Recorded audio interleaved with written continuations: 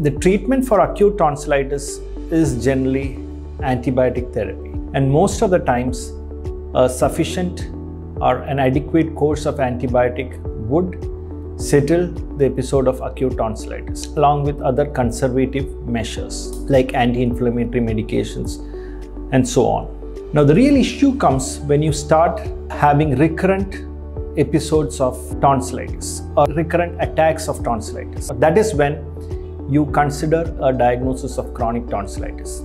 So you have a simple criteria based on which you could actually come to a diagnosis of chronic tonsillitis. In general, if a patient has 7 or more attacks of tonsillitis in a year, or 5 or more attacks of tonsillitis in 2 consecutive years, or 3 or more attacks per year for 3 consecutive years, it falls into a diagnosis of chronic tonsillitis.